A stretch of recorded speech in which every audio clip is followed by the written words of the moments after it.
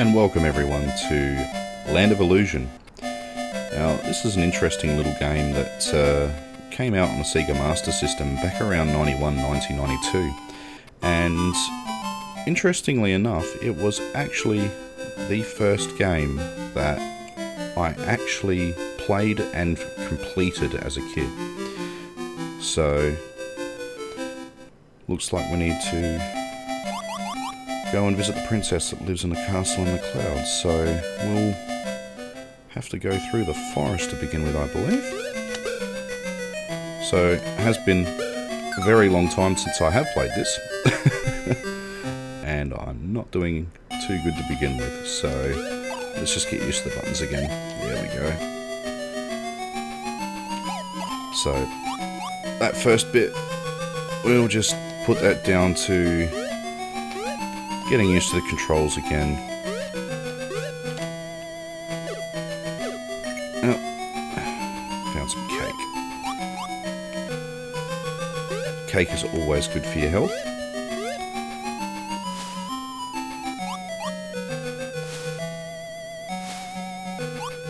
Okay, how are we going to get through this? I'm going to jump over it. Oh, let's come back. Can you duck under it? Oh, well, that's easier. So, Castle of Illusion was the first in the series, and then they continued it on with Land of Illusion. These were releases that came out in tangent with the Sega Genesis, or the Mega Drive as we know it in Australia or even in Europe. And I've played the Mega Drive versions as well, and they are a little bit different, but for some reason the Master System version I'm a bit more fond of. It just seems to have a better level of gameplay to it. You know, it's got the 2-button attack and jump, whereas with the Genesis version, the jump button also doubled as the attack button. You also had a throw in the Genesis version, whereas in this, you don't actually have any items like apples or... I thought there was a secret off to the edge there.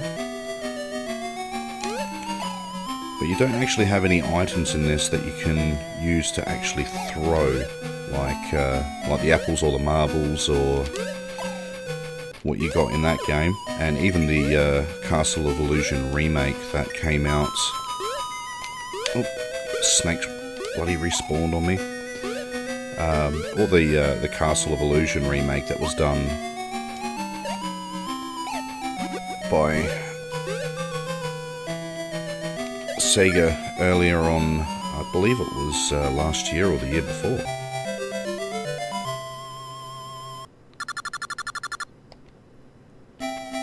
So finally passed through the forest and heading into the lake. Now, what was very interesting about Land of Illusion when I started playing it through is a lot of the levels themselves, they're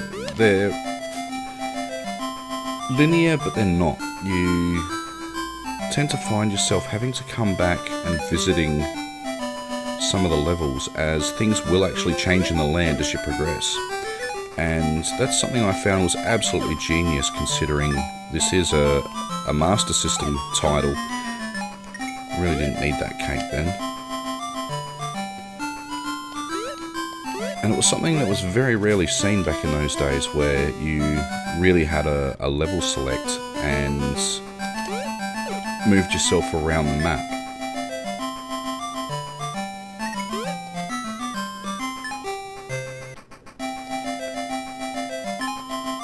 Okay, oh, no, don't want to get washed back.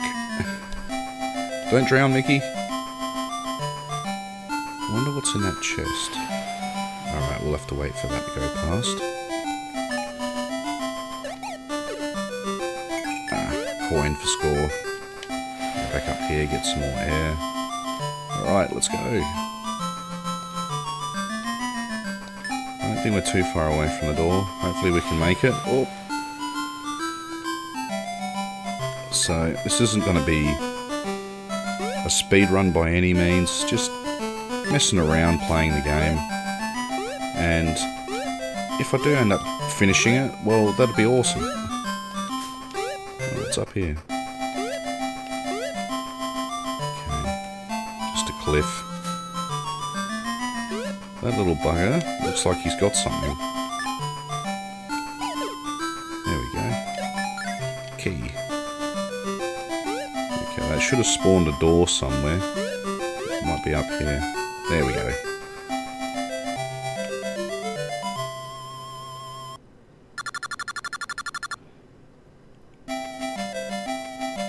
Alright, and we're on to the blacksmith's castle. Now, this one caused me a lot of grief as a kid, as you could probably see. A lot of it is running and trying to get through and get away from the fire dudes. There's another one, so we'll try and... we can't get under there. Have to go over the top.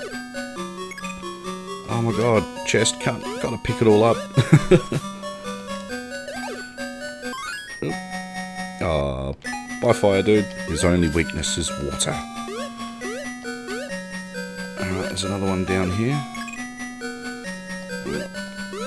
2 blocks, gotta get him out of the way.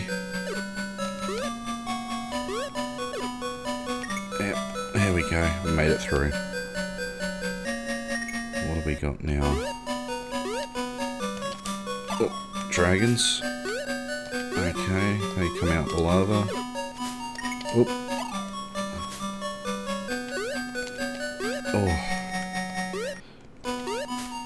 So the game itself is challenging, but not too difficult. For a game made back in the early 90s, it's... well, you could understand if it was challenging. A lot of people talk about, you know, Nintendo hard or Sega hard. This game itself was difficult, but surprisingly fair. A lot of the time... oh, that's an extra health. Alright, so we'll take the spring and go get that. Wonderful. So, the game itself is actually very, very fair on its enemy placement. It was a very, very well done game. The one thing that does make the game difficult overall is just really remembering throughout the game what items you have and in what way you need to use them. And also, of course, where you need to go. Don't want to fall in the lava. No. 1 health left, that's not too good. The boss battle. Giant dragon. Oh. Don't. Oh, wrong way. No. Oh, he's dead. Okay. And it looks like we've just saved the blacksmith. What have you got to say, Horace Horse? The bad magic had me trapped in my own castle. Thanks for setting me free. Your path lies through a tiny cavern up ahead, but in order to enter it, you have to shrink in size. There's a shrinking potion in the castle ruins. Now that the fire in my castle is weakened, the water in the lake has risen. You should be able to find a passage to the ruins from the lake. Please accept this magic flute. Use it and it will take you back to any place you have travelled before. Okay, so we can actually go and do these levels again as so. Tiny cavern stage, so we can't actually get through there at all, so we do need to go back to the lake. Alright. Oh, I see. The water level is a lot higher than it was before. Alright. Oh, and there's nastier fishies here too. Alright, we'll just swim a bit over here. We'll just try and keep along the top, I guess, because, well, if the water's this high, we could probably... Ah, come on. We could probably just swim along the top here and... Ah, there we go. Wouldn't have been able to reach this before. So this looks like an alternate exit. Yeah, that's opened up the path to the castle ruins.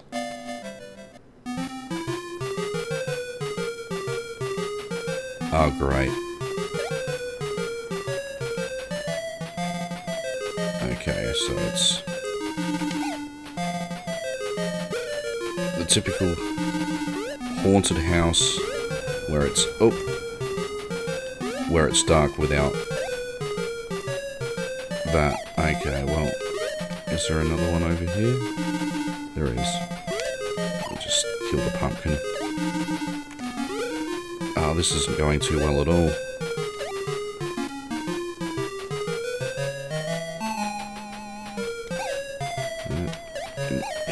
It contains cake. Alright. Cake. Solving the world's problems one piece at a time. Okay, so it's well lit now. Alright, so this looks like a double jump. How are we going to get up there? Oh. I guess we'll just have to miss that one. Let's jump down here. He's floating pretty high. I don't think I can jump up to him. So we'll just move past. Okay. Up. Alright, so we got rid of them ghosty goos. And got more cake. Okay, so if I remember right, these are unbreakable. So try and... Oh, crap, it disappeared.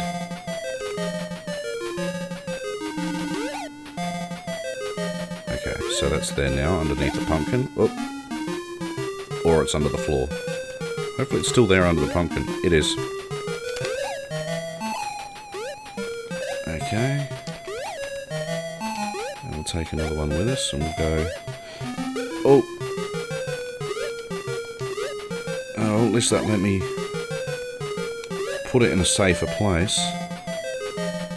These pumpkins are really annoying. You can bloody die. Oh, shit! I did not expect them to break like that. Hopefully we can make it now. Nah.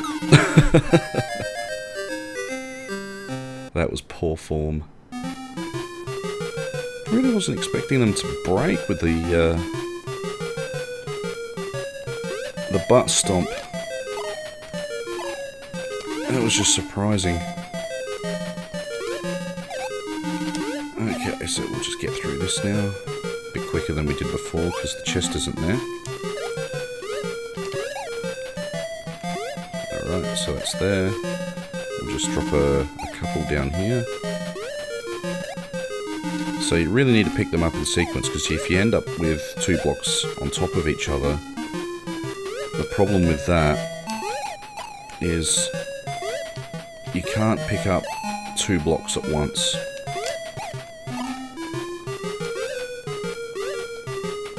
So you kind of need to pick up the ones off the top. That might be enough, maybe.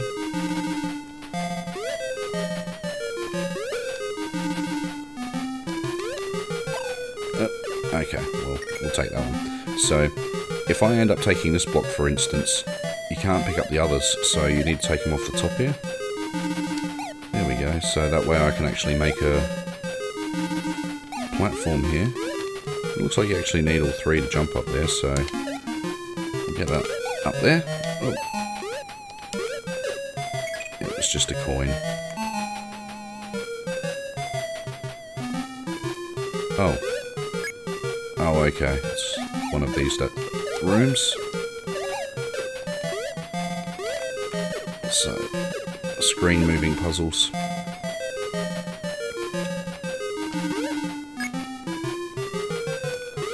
We get up here. Don't know what that was. Hopefully it was cake. Can we go back and get it, maybe? No, it despawned. Bugger. Oh, that jack-o'-lantern can stay where he is.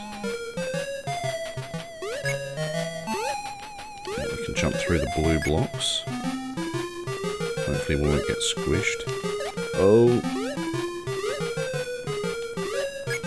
Alright, so we got the key now.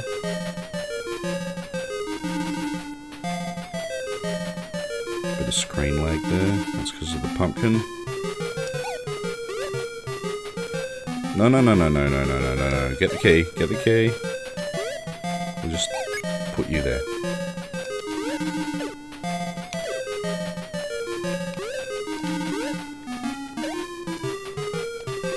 Alright, so we need to get back to that door now. Damn pumpkin's in the way. Die, stupid pumpkin.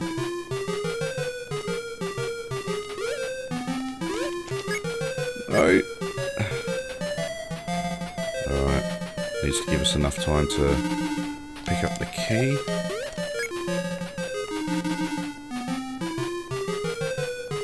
So there's another one there as well. Okay, so gotta just make it to the switch.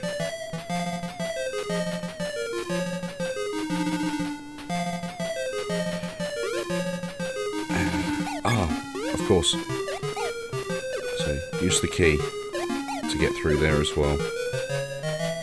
Just wait for the screen a bit more. Run, run! Go, Mickey!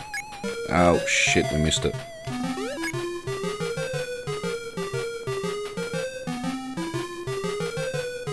Alright, that should be enough time now.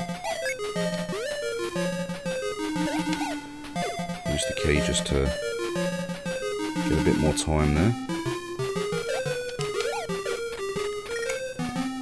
And yes, we made it. Oh. Ghost boss.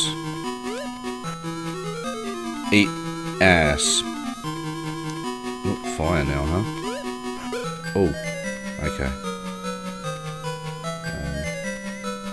Need to watch the fire on where it's at from how he attacks.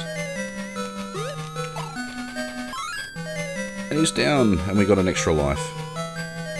Oh, the ghosty left us a bottle. Oh, the magic potion. Of course. Whoop. Don't want the key to fall on us, it might kill us. I don't think it would, though.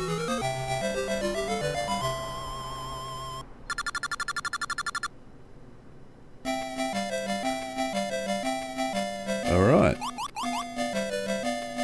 So, we'll probably just leave it here for now, guys. And next time we'll go through the tiny cavern and see what lies beyond. Hope you're enjoying it so far, and hope to see you guys for the next episode. Take care, everyone, and happy gaming.